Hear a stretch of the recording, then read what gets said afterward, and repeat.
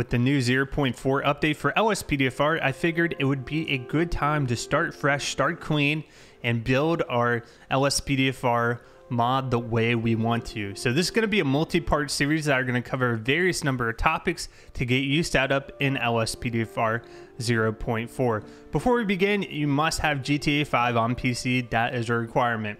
What I've done first, I completely uninstalled and deleted all my old GTA 5 files, re-downloaded the game. This is recommended from the developers of LSPDFR that you start fresh. That way you don't have any remnants over from 0.3 that might affect your game. So on the left side here, we've got a clean install of GTA 5 latest version. If you hit right click properties, you can see we are on 1604.1, the latest one. All right, what you're gonna do is download LSPDFR, link will be down below. I like to do the manual setup, this is my preference. And to do the manual setup, it's simply drag and drop. But before we begin that, let's run GTA 5 first, make sure it is actually up and running. All right, you can see we're in the game. There are no mods, no car mods, no LSPDFR, none of that. And autosave did actually pick up, so I believe it's in the Steam cloud. So we're gonna exit out of the game now and install LSPDFR 0.4. To install 0.4, it's really simple. You're just gonna drag and drop into your main directory. So go ahead and do that. Should just take a few seconds to a couple of minutes, depending how fast your computer is. Okay, once this is done, I've already got a shortcut that feeds into this folder. So I'm gonna use that to open it. If you don't have that, just go ahead and click rage plugin hook.exe in your main directory. Go ahead and run the program. You wanna unblock these files.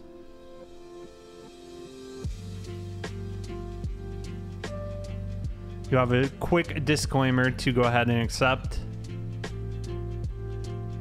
I've got it running as admin. You might not need to do that though. So you can back up your game with Rage Plugin Hook.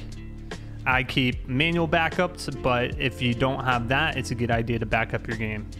In case you break anything, you want clean copies to go back to. What I like to do is go ahead, load these plugins on startup. You want to go ahead and load LSPDFR, and I like to disable permanent version text rendering. That removes the Rage Plugin Hook text in the bottom of the screen. One more thing I do is go ahead down here and tell it to force window mode when it opens. Otherwise, I have problems with Rage Plugin Hook starting. So from there, go ahead, save and launch, and you should boot right up into Rage Plugin Hook. Should be greeted with a screen like this. Let it load through everything it needs to. All right, LSPDFR has been loaded. So one of the new features of LSPDFR is creating your own police character. What we're gonna do is head to a police station. We're gonna go to the one up here in Rockford Hills, and we will see what creating a character looks like. We're gonna walk into the station.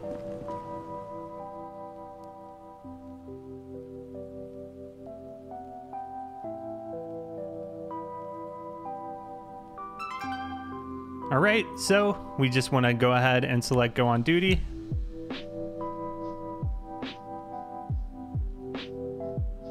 And it should prompt you to go to the character selection menu, since we have not yet created a character.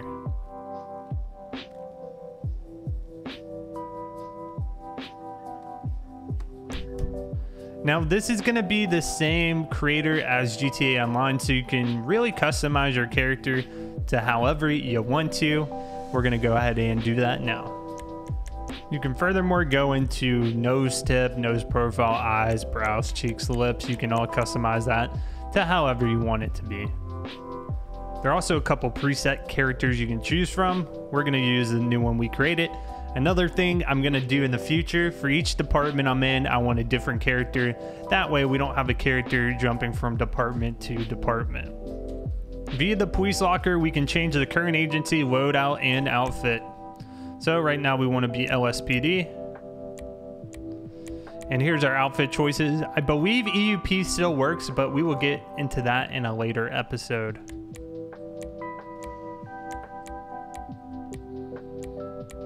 There's a couple different inventory setups as well. And also you can go in it further and to change certain components as well as props in your outfit. We're going to leave this as it is for now. Now we're going to select a vehicle. Changing police vehicles is going to be a topic for another vehicle. So right now we just have all these standard police vehicles into the game. Now in the start pause menu, you've got a new section called LSPDFR, and in that section you can actually take a look at the main keys. So these are keys you're going to be using a lot on your keyboard, and just take a look at them. They're pretty simple, most of them interlapped with one another, so that is good to see. Also, there are settings for LSPDFR, including callout multiplier, world events, interval multiplier, world events, maximum number, preload all models, ambient display, disable player flashlight override, and chase cops can commandeer vehicles. Also can show you what type of callouts are currently loaded, as well as your character information. Going over some of those LSPDFR keys, B is going to be your backup menu. This is if you want particular units at a scene. You can actually even choose certain agency. Just like callouts before, you will get a callout and you will have to hit Y to accept it. We're not going to do that at the time because we're still going through some of these changes. Q is going to bring up your police computer. You're going to use this to search for license plates and subject names. Another cool thing is when you get an ID, you can actually use the tab key on your keyboard to tab through different names of IDs you have collected. That way you don't have to remember the full name when you're trying to look it up. So vehicle pursuit menu is going to be in. We took a Grand Theft Auto call. You can change lethal force to be forced off if you have trouble with backup being a little too aggressive. You also can change behavior to pursuit or tracking and particular agencies. So lots of features within that menu. If we lose a subject, we'll go into this mode similar to GTA story mode, where police are looking actively for a suspect. I took a little too long to respond there. Kind of the cooldown period. Shows actually an X on the map. I think that's where it was last spotted. See other units in the area looking for the vehicle as well.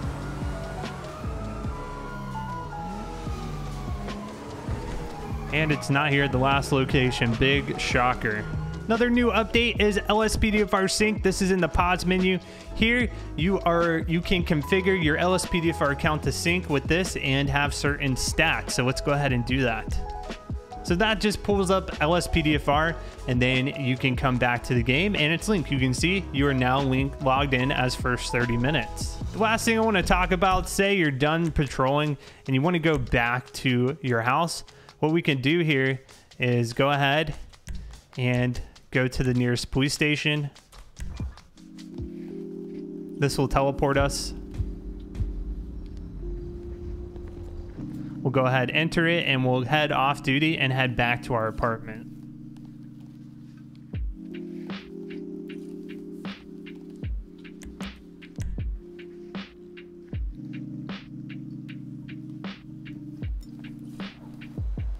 You can see we're now off duty. So we'll use that same menu to go in here and head to our apartment. You can do a couple of different things in your apartment. There's a full list on the LSPDFR website, but you can shower, you can watch TV, you can eat stuff, you can go to bed. Pretty similar to how it is if you're playing a real character and walking out of the shower, fully clothed. So this is pretty nice. You can just do things in your leisure time to actually feel like you're a real character within the game. If we head outside, you'll notice we have a vehicle here. So this vehicle is persistent. It will stay here as long as it's here. You can get a different vehicle and back it into this spot and we'll save it as your current vehicle. But I think this Stanier is a pretty standard car for a character for this time. So those are the features I wanted to go over. This is just starting your LSPDFR game. We will continue this tutorial series by installing real police cars, EMBs, different callouts, and how to further customize your game. If you enjoyed this series, please leave a thumbs up, subscribe to the channel, and we'll catch you back for part number 2.